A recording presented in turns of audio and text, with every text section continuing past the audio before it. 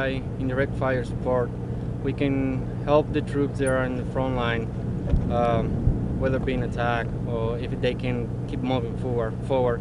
What we do is we make a breach for them, and we can attack the enemy for very long distance too. 1, 2, 3, 4, 5, 6, to train with the motor system, which you have 60, 81, and 120. It takes about 16 weeks to get ready and learn our job. It's pretty complex. Once you get the hang of it, it is when they call for fire and we get those rounds down range. In about a minute and a half, we can drop 10 to 15 rounds. It's a good feeling. We know that we're doing something very important. It's hard to describe the feeling when you hang that round. The entire body shakes. It stops your brain for a quick second though, and then you get again in that train of getting the mission done.